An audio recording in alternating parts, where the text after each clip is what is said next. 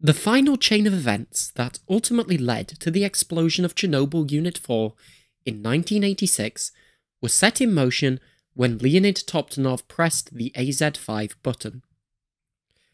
However, let's envision a scenario where Akimov doesn't order Toptunov to shut down the reactor, and instead tells him to wait for some unknown reason. That doesn't matter. Let's instead look at this scenario, because there are actually two diverging opinions here, both with similar answers. First of all, we need to take a look at the reactor at this moment in time, as the rundown program nears its end and the reactor reaches a critical moment.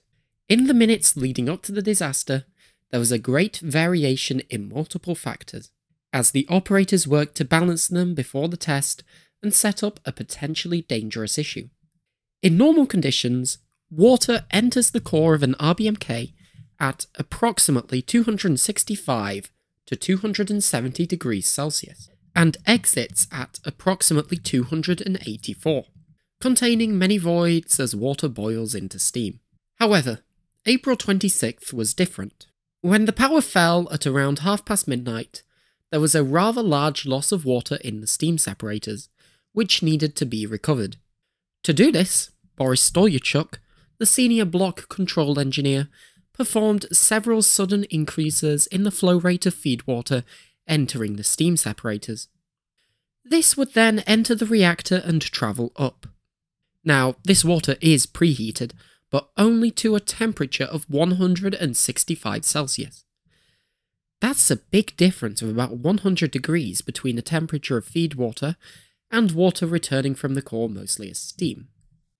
So, this relatively cooler water, which is denser than the water already in the steam separators and sinks, falls to the bottom of the separators and is most of the water to enter the core. Of course, it doesn't boil at all given how cold it is, and this also means that there is a reduction in voids, causing a withdrawal of control rods. The second part is not significant for today's video, as we won't be talking about the causes of the disaster yet. Anyway, this colder water will keep cycling through the reactor core until it is close to its boiling point, but Stolyachuk did this twice. Once shortly after 1 AM, and once in the few minutes before the rundown began. So now we have lots of cold water, further dampening down the reactivity, and also water approaching its boiling point quite quickly. We reach a point now where the approximate temperature of coolant water entering the core is 282 degrees Celsius, about 2 degrees away from the temperature of water exiting the core. This, of course, means that there is an increase in the number of voids forming, raising the reactivity due to the positive void coefficient, and leading to an insertion of the automatic control rods again. This brings us up to speed with the last few seconds before the AZ-5 button is pressed, with the automatic control rods approaching, or at, full insertion. This is not enough to overcome the void coefficient, however.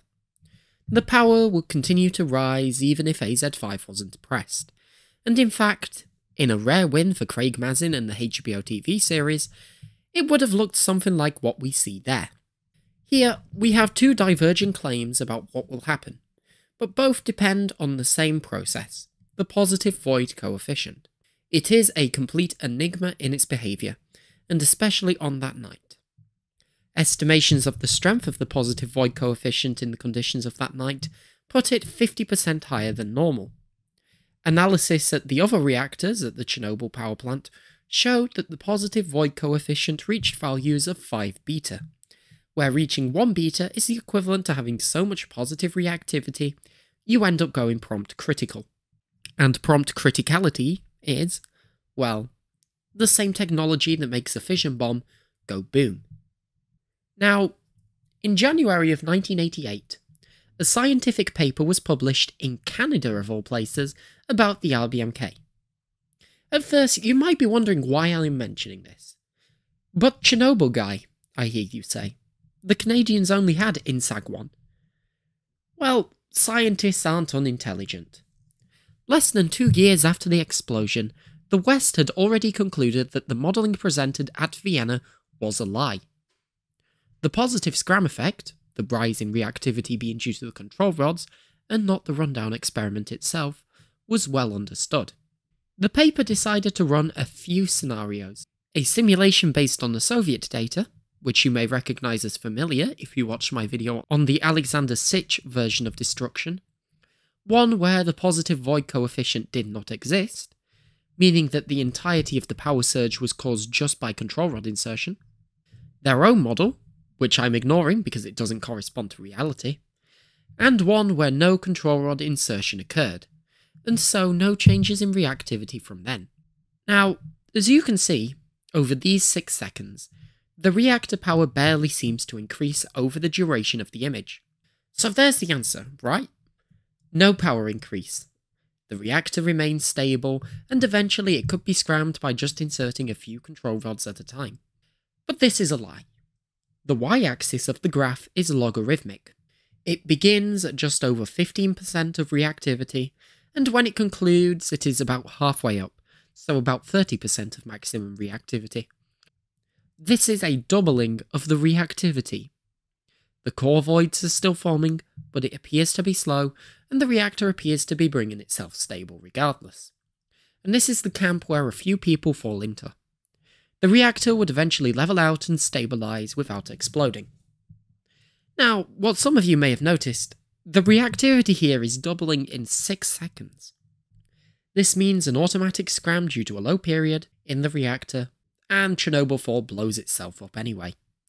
But assuming it didn't, then we have camp 1 here. So, you may also be wondering, does this graph keep going forwards in time? And the answer is, of course, yes. We're starting fine, power is slowly increasing, and then at 123.50, well, it doesn't look very good.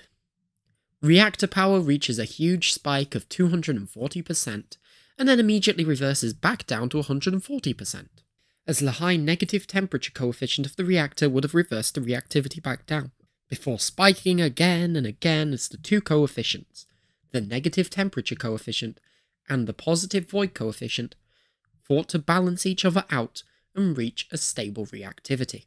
Such a climb in reactivity would be much smaller, of course, compared to the real-life situation, where it approaches 100,000% reactivity, and temperatures would only break 670 degrees Celsius, compared to the thousands of degrees evident in damage to the core today. What does this mean? Well, the upper biological shield, despite being this absolutely massive structure, could have been displaced by just 3 or 4 simultaneous fuel channel ruptures. And that there means another Chernobyl disaster. But in this scenario, with lower temperatures and pressures, that many fuel channel ruptures would probably not occur. And with the diesel generators almost fully started up and switched on to power the pumps according to the rundown program, we have a new factor to consider: the sudden influx of coolant water.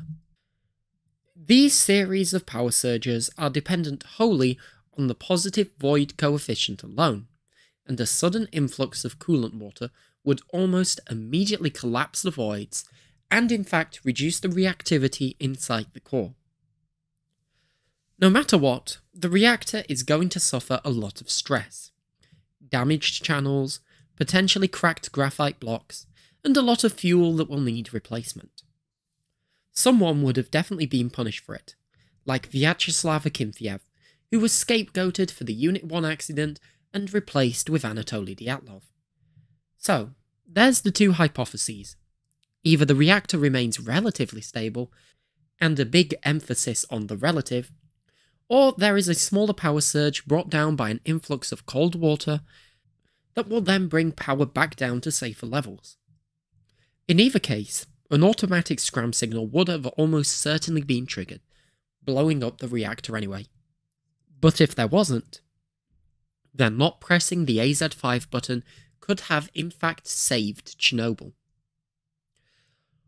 One thing definitely worth appreciating to those who have brought it up as a suggestion for a video and voting in it in my most recent poll, this very question answered by today's video was instrumental in disproving the Soviet version of events decades ago. So, well done for doing your part in history and science, to help explore the truth behind this disaster. And thank you for watching my videos. It really means a lot. Goodbye.